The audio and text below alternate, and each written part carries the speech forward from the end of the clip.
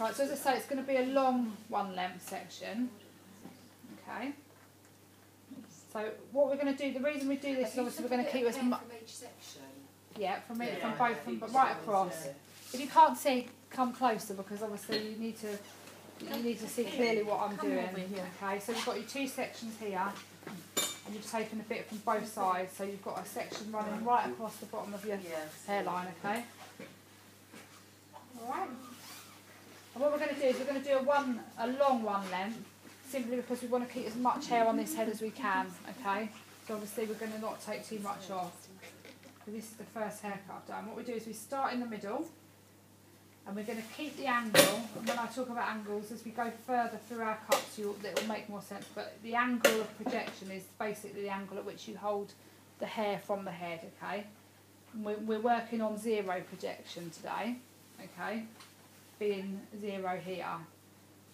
When you layer in, obviously we're going to be coming out. When we were doing setting, we were talking about holding it at 90 degrees from the head, which is obviously a right angle, okay?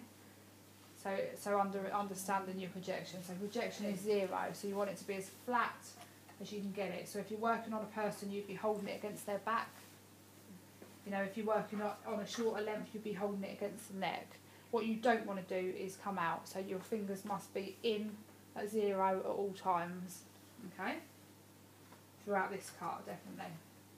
So we're going to go in, we start in the middle, so right in the middle. And for the first cut, what you really must be important is your posture. And you'll see I'm sitting on a cutting stool.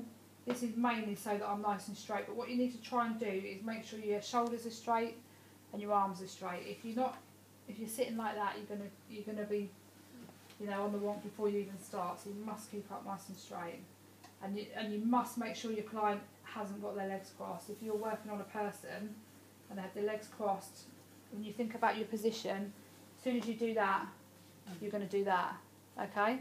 So you must make sure that you're not doing that. All right? So obviously you're not going to have that problem today because we're working on the tuition head here. So we're going to make our first cut. And what you're going to do is keep your thing at 0, projection at 0. And you're just going to go along, so you can see I'm taking about 1 inch off mine.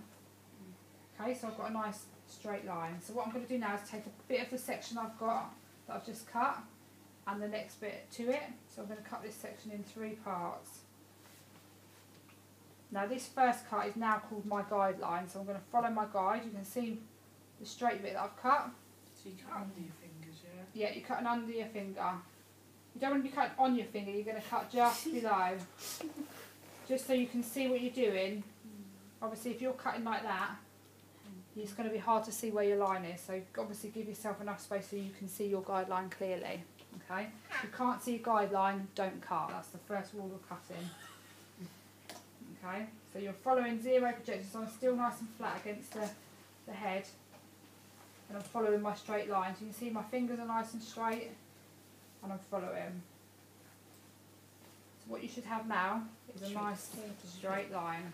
So what we do before we move on to the next section, you just take a piece from here and a piece from here and pull it down at the same time, and you're just making sure that it's nice and straight and you're even both sides. What you're looking for is it not to be longer one side.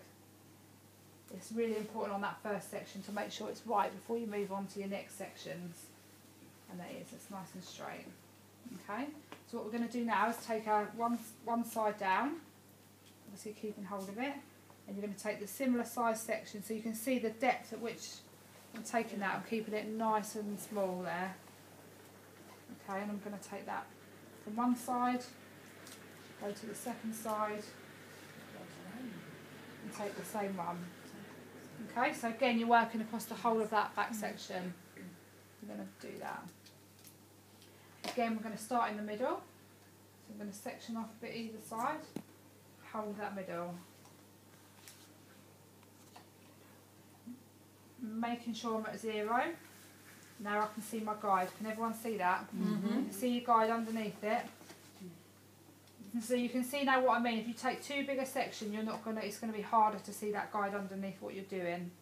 Okay, you can see my guide. What I'm going to do with a one length, what we do is we make a tiny little bit longer each time we do a section. So, and I do mean fractional, like 1 mil difference. And what that will do is, so you don't cut on your guideline, you cut just under your guideline. Okay, so potentially you're making a slightly new guideline every time. Can anyone think why we might do this? So when it's all flat, it's going to all match in and it's going to be the same length. When you Because you go higher over the head. Yeah, yeah, so you're going to move up the head, but what it also is when you style it, it's not so much on a long one length, but especially on a jawline one length, what happens is it helps it to go under. It just helps you to style it, and it helps the client to wear, you know, especially on a real classic bob, what I call a classic bob, a jaw length bob. It helps, if it's straight hair, it will just tip under on its own, and they will literally be able to let it dry, do that, and it'll just swing into place. Okay, but also what it will do is it will stop any form of graduation, and by that I mean you may have seen it, you might have had it happen to you. When someone's cut a one length hair and the underneath sections are longer than the top sections, that's called graduation. That is caused from not doing that, what I've just said, leaving it slightly longer. And also from, you get that if you do that. If you lift it out past 0, you're going to get that as well. Okay. And what also can help with doing that is obviously making the client pop their head forward slightly before you start cutting, and then you definitely won't get any. So they're all the little tips. Okay, so we are talking very fractional. If you're leaving, if you can visually see it, if you know what I mean, you've left it too long. You need to go back. So literally just under the guide. And again, what we're looking for, you can see that already. Just in that one section, look how it's sitting already. It's going to help it to be styled and go under. It's going to make your blow drying effortless. Okay, and obviously it's going to help the client to maintain their style in between cuts. Okay, so we do the same again. Is that what you do all the way up the head, just exactly the same? So we're going to go all the way up. So I'll show you. I'm going to speed it up a little bit now so everyone can understand. You can see this, I'm going to have less hair. As you work on these heads, you'll have less coming off as you go up the head. Okay, so I'm going to, my aim is to get it all to one length.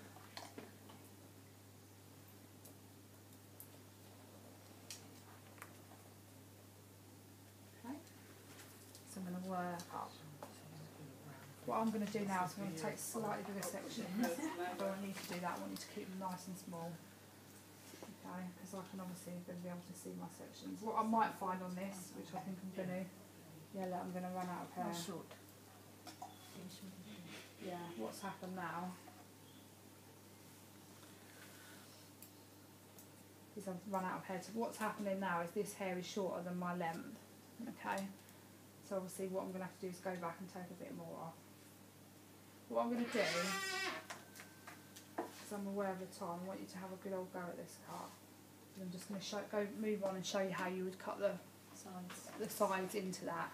Obviously bearing in mind, you know, you do the same all the way through that section, okay, till you get to the top of that section, so you've got your one line all the way through. So if you imagine we've done that, which we have, because obviously they're short. Oh, we've got a little bit there to cut off, look. You can see, let's do that first. Let's make sure this whole section is, yeah, so you can see I'm just taking it to my guideline, just below it.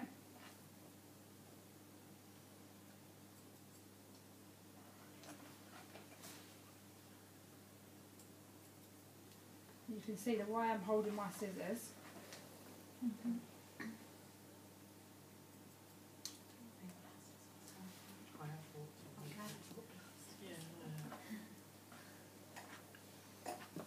So you can see, so now my length is all one length through the back section, so I've got it all nice and straight. I don't want to take any more than that off today because I want to keep as much hair on this so we move through the haircuts.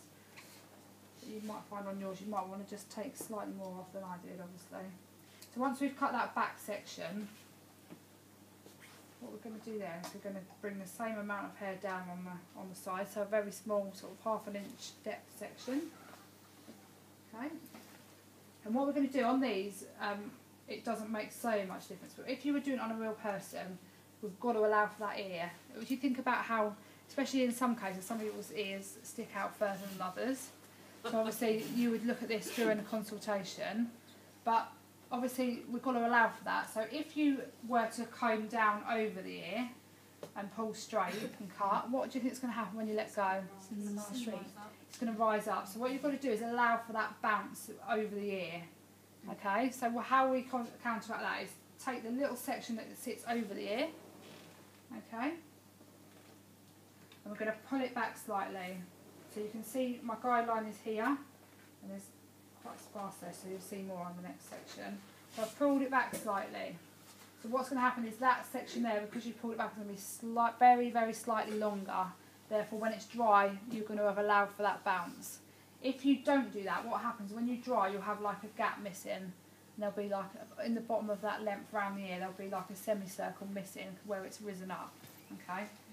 And then the section before the ear, so because obviously we left that little bit out, then you can bring that down, find your guidelet, and you're going to cut to that. What will happen if you pull that section back as well? The front's going to be long. Yes, the front's going to be longer, so sometimes that you're going to want that, so that obviously when we're doing a one length with an extended bit in the front, that's how you're going to get that. But for today, I want it all to be the same length, okay? And then what we do, actually, is take the same section on this side and do the same again, but obviously the opposite direction now. And let's show you that again. So we're going to take the section over the ear.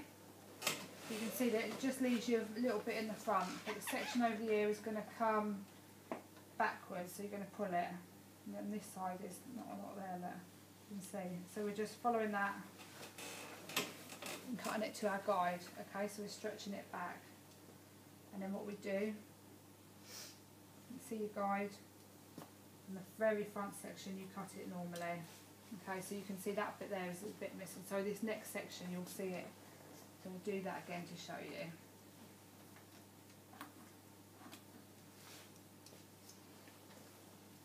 You can see, when you're cutting these, you can see how unevenly they are, the hair is woven into it. And quite often there's bits missing. So if you're going through your cut and you're thinking, I've took an inch off there, but actually there's nothing coming off here, it probably is just where it's woven in, so don't worry, but we'll look at that as we're going through. So we leave the section before the ear, okay?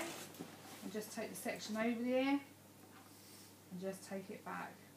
So you can see your guide, so this, see your guide underneath it, and you're going to take it to that, okay?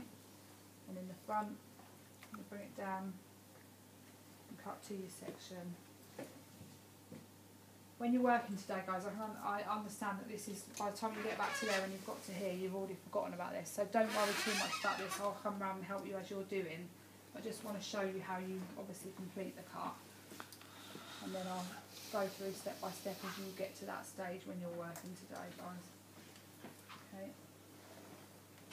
And don't forget, you're all going to be working at different speeds, so don't worry about what someone's doing next door to you. Okay, so I'm pulling across, you can see my guide, you can see the little bits that are coming off. And then we bring that section forward. And meet our guide. So obviously as you work up there, you can see your guide becomes thicker and thicker and easier to see. Your first few sections are the hardest because your first section is going to be quite slim, so you're not going to have a great deal of bulk of hair there to see. Once you're happy that your sides are both the same, you can obviously work up the whole of one side and then go to the opposite side, but definitely the first 2 or 3 sections you want to do in unison so you can check and make sure that they're the same length. Okay. Again, there's not a lot coming off there, look. So we pulled it back and pulled it down. So what you'll notice is, although at the moment it looks like it's slightly longer in the front, it won't be. When it's dry, you'll see it'll be lovely and straight. Pull that section down. Cut straight is the hardest one. I think this is the hardest haircut to do, because obviously you're working on a line. You must keep that straight line at all times, and I think with layering, not that you can make mistakes, you shouldn't make mistakes on any cut, but it's not quite so obvious. When it's a one length, if you take a chunk out or you don't allow for that curve on the ear, there's no disguising it, it's there for everyone to see. So it is most definitely, technically I'd say it's probably the hardest cut. You allow for a little bit of length over the ear and you said pull back. Yeah. You just loosen your grip slightly. No, what we're doing is instead of pulling it there, Yeah. we're going to pull it there. So what you can see is just taking it that way Longer. slightly. Alright. You're just stretching out, so you can see that hair there Mhm. is going to be dragged back, which makes it's going to be very fractionally longer over that Okay. ear. So when you let go, Okay. it's going to bounce. So that becomes more apparent on when you're doing on a real live client, because obviously they've got ears. The ears on these are very small and very flat, so they don't give you a true picture of how that is. So you can see my guide under there, and I'm cutting to it. So you can see very closely, probably on that there as well. You can see how minimal that little bit longer is. So you can see your guide underneath it. Yeah? And that is going to help you when you dry it. It's going to look the same length, but it's going to be much easier to style. You'll get a much better finish on there. Let's have a look at this one. Do that one too.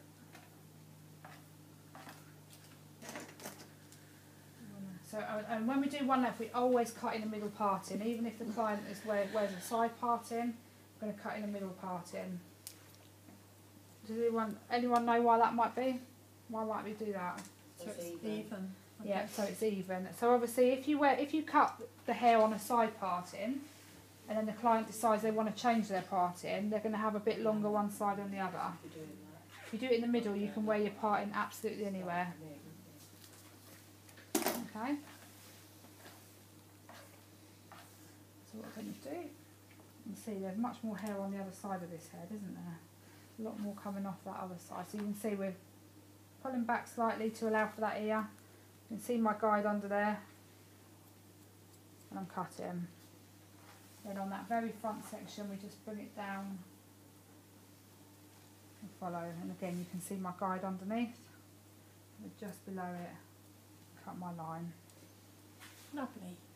Okay, so it's going to do that. So obviously that is how we're going to do you one length. But what I want you to do is obviously don't go burning on right through it. And turn it off now, thank you, Brian.